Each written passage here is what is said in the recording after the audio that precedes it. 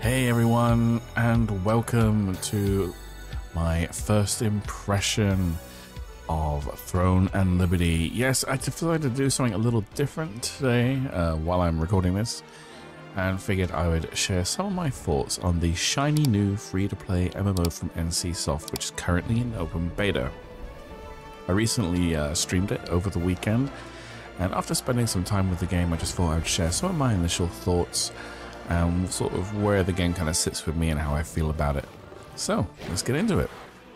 So, Throne and Liberty welcomes you to the vast world of Silesium with a very brief opening cinematic that, thankfully, doesn't overstay its welcome. You're quickly thrust into the action with a straightforward introduction, setting the stage for what's to come. Now, if you're a fan of games like Black Desert Online, you'll find the combat system somewhat familiar. It's very hack and slash, which can be a bit repetitive, but hey, it's flashy, it's fun to watch. It's kind of like a Michael Bay movie, just lots of explosions, just very little substance. Now, one thing Throne and Liberty does nail is its flexibility with the controls. I think whether you're an old school with a keyboard and mouse or you prefer a controller, the game adapts seamlessly, so there's no need to pick any sides in that eternal war.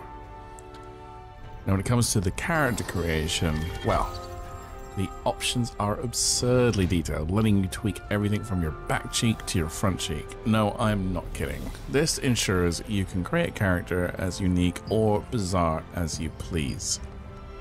Do you want a hero with mismatched eyes and a mohawk? Go for it. The sky's the limit. Now, before you panic at the sight of the Amazon Studios logo, just relax. They only published the game, so they didn't develop it. So we're not looking at a repeat of the New World debacle and how that launch went. Well, at least I hope not. However, with Throne and Liberty, it does tend to feel like your typical Asian MMO.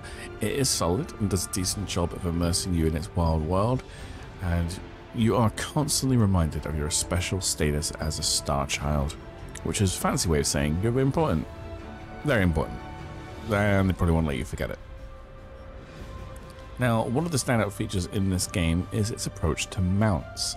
Instead of your usual horse or your dragon, you morph into different creatures. Whether you're on land, which you transform into a dog, or a wolf-type creature, or perhaps in the sky as you soar as an eagle, or when you jump into the water and you swim, there's a cute little otter with a leaf on its head.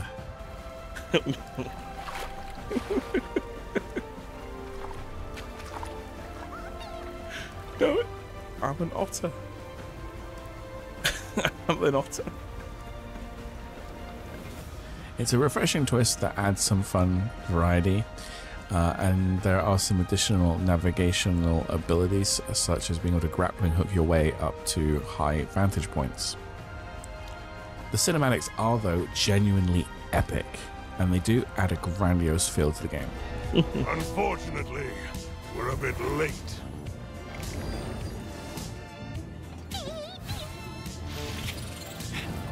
That one must have taken Adriana away. You have a star fragment just like that girl. I won't be going home empty-handed after all. I'm a star child. Watch out.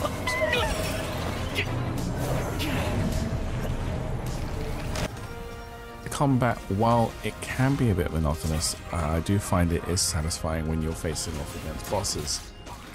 But however, everything else does tend to die pretty quick. So, anyway, I would say, though, you need to be prepared for those fetch quests. I found that was pretty much all I did during the first 10 levels, and it probably will continue beyond that based on what I've read online. This is the MMO way. So, yeah, it is what it is. I'm on the fence, though, about sticking with this game. I will potentially continue with it, but I don't think it offers anything groundbreaking at this point. I was really hoping that the combat system would be akin to New World, which despite its flaws had a nice satisfying weightiness to it. And I thought it was going to have that based on what I had seen from the gameplay, but once I dived into it and got my hands on it, I just felt it didn't quite deliver on that front. The voice acting is a little bit hit and miss. Sometimes it can be really good, but it does sometimes fall out of sync with the subtitles. And I'm surprisingly certain that they hired the narrator from Baldur's Gate 3 because she sounds eerily familiar. So maybe she's going to be the narrator guru for video games. My biggest issue, though, I will have to say, is probably the UI. So, you know, whether you're using the controller or the keyboard and mouse, I just find it's overall clunky and overwhelming. Like, they focused way too much on the aesthetics and the functionality, giving you way too many options, which makes navigating through the menus feels like wading through molasses.